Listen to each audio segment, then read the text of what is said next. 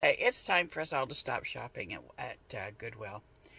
I was in there today and there was a pot for $27.99 at the Goodwill.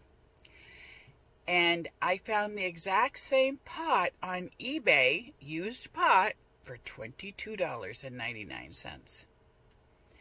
Brand new, it is $60. Yes, it is $60.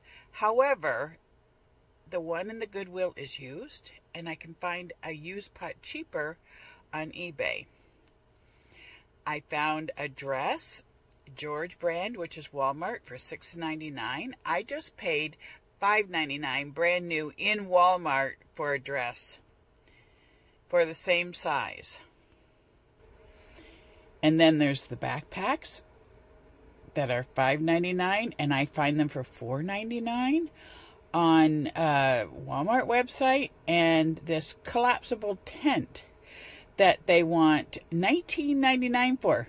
And I just looked it up online. It's $11.25 if you order it online.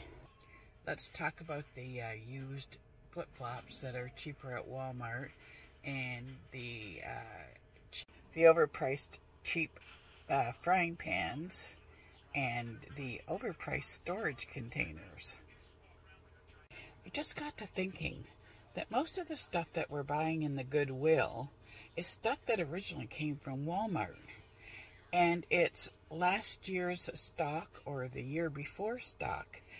And when you go into Walmart and they put stuff on clearance, they put it on sale for $3 and $4.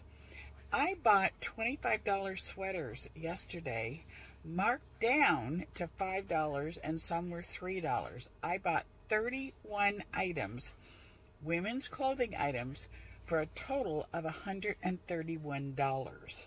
And that included 2 pairs of shoes. So,